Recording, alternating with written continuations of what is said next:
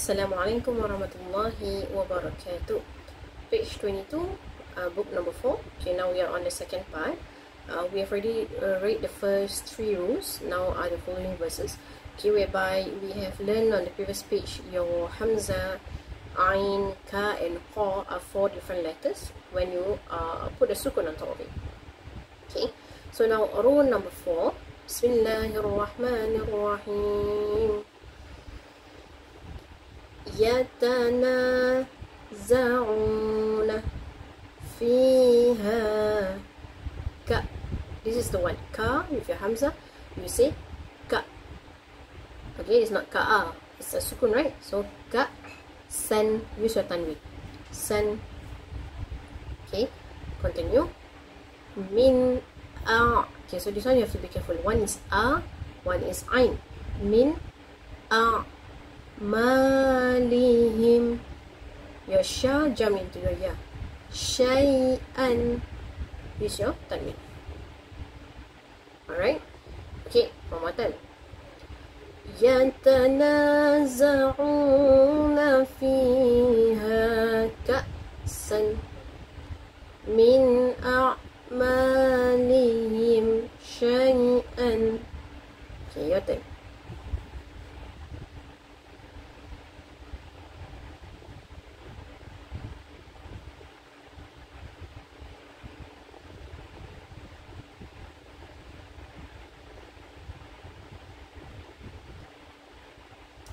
Masya Allah, Alhamdulillah. Okay, very good.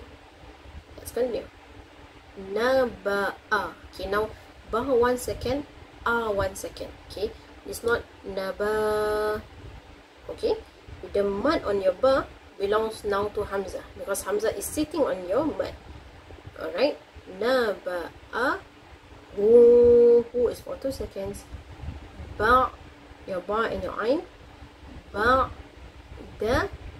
Hainin, hay, gentle ha. Okay. The next one, la twisted, wala tahinu. Okay, alif circle, that one you ignore. Wala, again 2 seconds. Okay, now 2 dots on top makes your ha. Okay, so tah, spicy ha. Tahzanu. Okay, so one more time. Naba'ahu ba'da hin wala tahinu wala tahzanu. Ya, turn.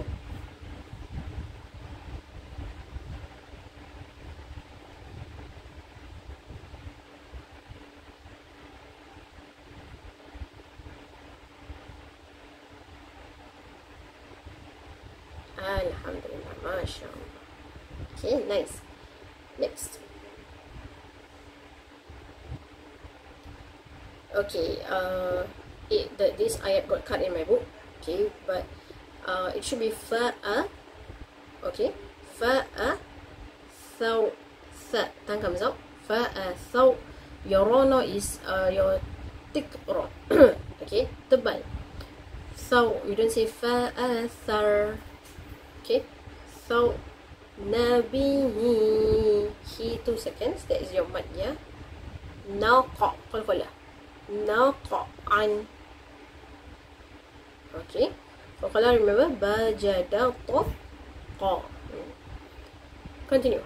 Lisa, from your sa, go into your ain. Lisa yiha radiyatun. D, right side. Okay, diyatun. So one more time.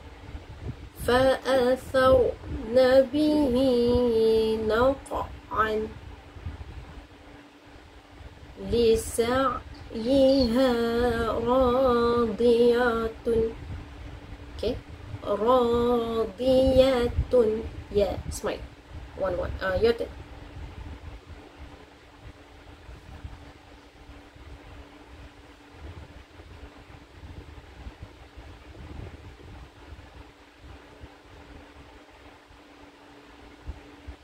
Subhanallah.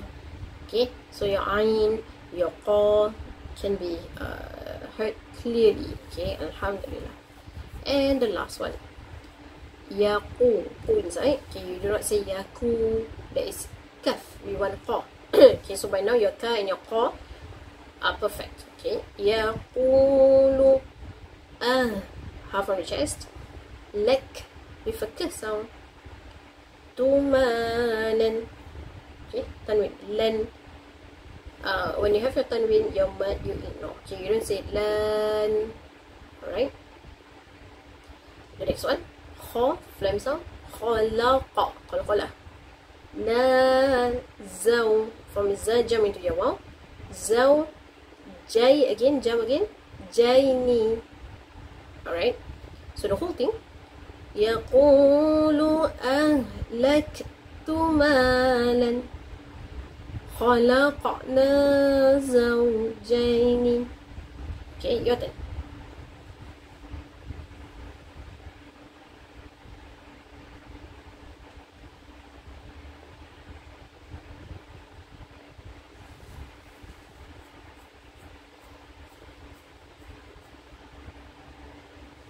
Yes, correct. Alhamdulillah.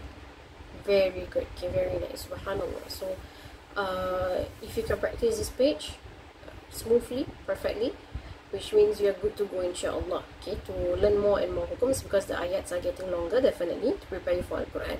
Okay, if by now you are still struggling, stuttering, it's okay. Revise back the few pages before. Practice every single ayat. You have to practice at least more than 2 times. Okay, it's not just one time and then you can get it. No, you can practice again, repeat and repeat and repeat. It is exactly how I learned last time. Alright. Okay, so happy practicing. Assalamualaikum warahmatullahi wabarakatuh.